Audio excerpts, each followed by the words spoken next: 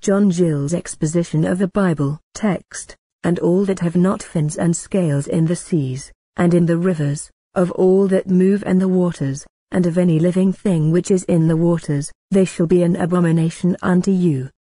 Leviticus 11:10, Commentary. And all that have not fins nor scales in the seas, and in the rivers, such as eels, lampreys, etc., of all that move in the waters, and of any living thing which is in the waters. The former of these are interpreted by Ben Ezra and Ben Gershom of little fishes that have but a small body, and such as are created out of the waters, and the latter, of such as are produced of a male and female, or, as Maimonides explains it, the one signifies the lesser creatures, such as worms and horse leeches, the other greater ones, sea beasts, as sea dogs, etc. They shall be an abomination to you, not only unclean, and so unfit to eat, but to be had in abhorrence and detestation, as being exceeding disagreeable and unwholesome, and, as a learned man observes, to these prohibited in general belong all those animals in lakes, rivers, or seas,